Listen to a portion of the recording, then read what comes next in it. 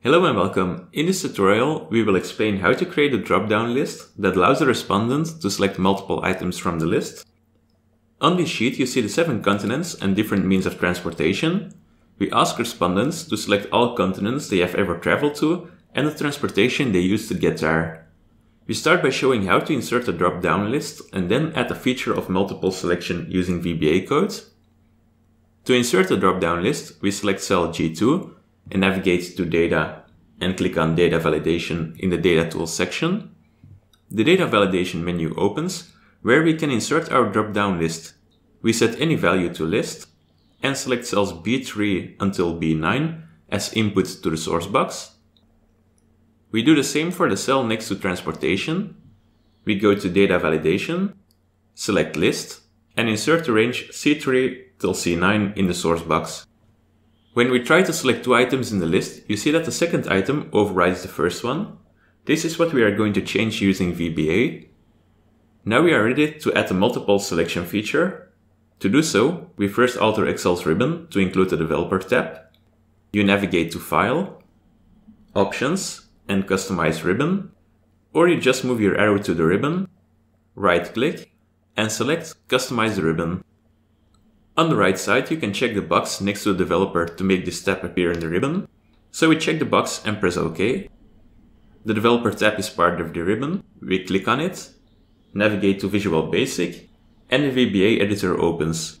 As you can see, we have already prepared the code. Each time we click on the drop-down list in sheet 1, the code should automatically run. To do so, it is important to write your code in this sheet. In our case, that is sheet 1. So we click on it in the upper left side panel. Next, we make sure that the worksheet is selected in the left drop-down menu and change in the right drop-down menu. This means every time you change something on the sheet, the macro gets activated.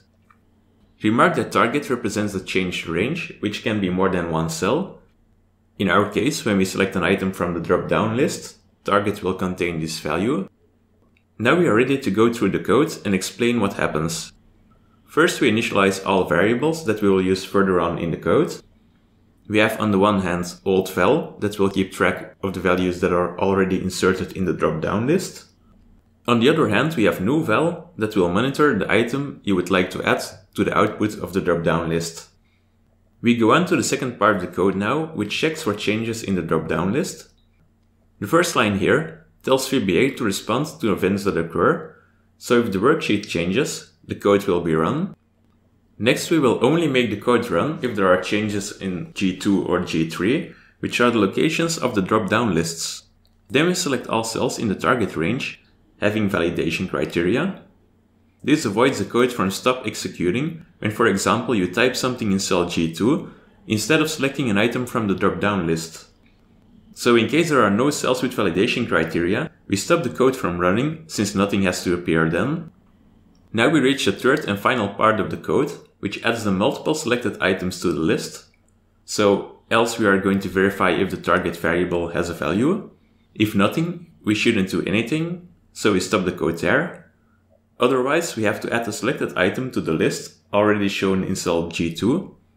To do that, we set Application..EnableEvents True False, which allows us to perform some other actions on the worksheet before the code can be triggered again by another change on the worksheet. Then we store the selected item in our newVal variable. We call undo to go a step back. Now the target variable is equal to the items that were already selected and visualized in cell G2.